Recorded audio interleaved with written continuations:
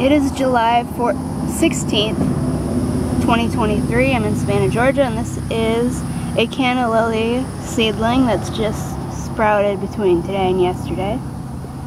And you can see right there, that shiny little round thing. That's the seed it's still attached to. And I'm just gonna plant it in the ground here quick.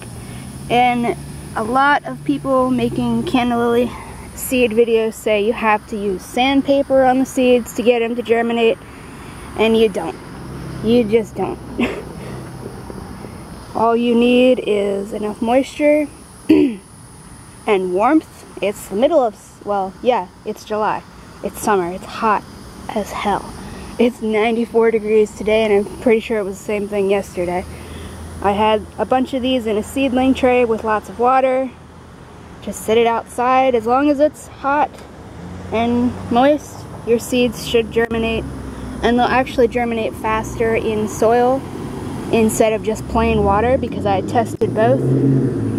So yeah, you do not need sandpaper to get your seeds to germinate. They just need the right temperature, moisture, and preferably, I assume, humidity, because it's super freaking humid here. So yeah, I'm just gonna stick this right here in front of this fence so we know where it is, and that'll be that. But I'm not going to do that with one hand. So this is the end of the PSA video. Bye bye.